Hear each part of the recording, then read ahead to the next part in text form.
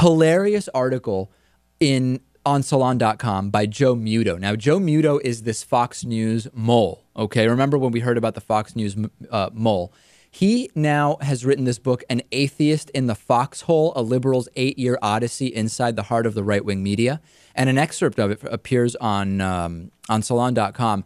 There's tons of hilarious stuff in there. He talks about Bill O'Reilly's day, like how Bill O'Reilly dictates the show while he's getting driven in from his house on Long Island, how Bill O'Reilly once, like, he got the wrong cheese on a sandwich and he made his assistant go back to the deli and tell them specifically, you gave Bill O'Reilly the wrong cheese, he wants his money back. How they've set up a way to print remotely on Bill O'Reilly's home printer the notes for that day, right? But because Bill O'Reilly just couldn't understand the concept of remote printing, they told him that it was a fax machine. Like, they basically said, every day we're going to fax you the documents, and Bill O'Reilly just thinks it's a fax because he doesn't understand the concept of like a remote printer. Anyway, there's a bunch of funny stuff and you should read it. But here's the funniest thing.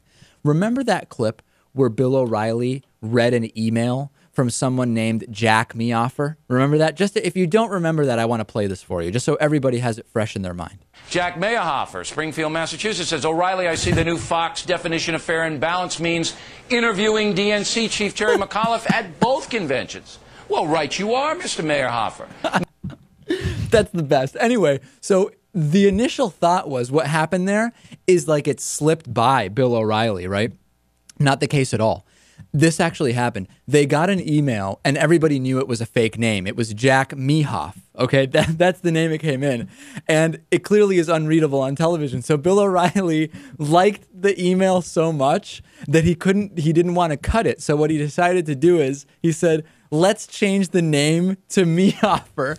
That'll make it all better. And producers, according to the mole, were just pleading with him and saying, Bill, don't do this. This doesn't make any sense. We can't do that. And Bill O'Reilly just stuck to it, and he read the letter. Again, the actual name... He could have just left the name out or changed it to anything. Just Jack from Springfield, Massachusetts. He said, no, I really like this. Let's just make it Jack Mehoffer instead of Jack Meoff. That'll be much better. That'll solve the problem. Mehoffer. What's Mehoffer. that? He pronounces it Mehoffer. Well, the second time through. The first time he says Jack Mehoffer, and the second time he says Mr. Meyerhofer.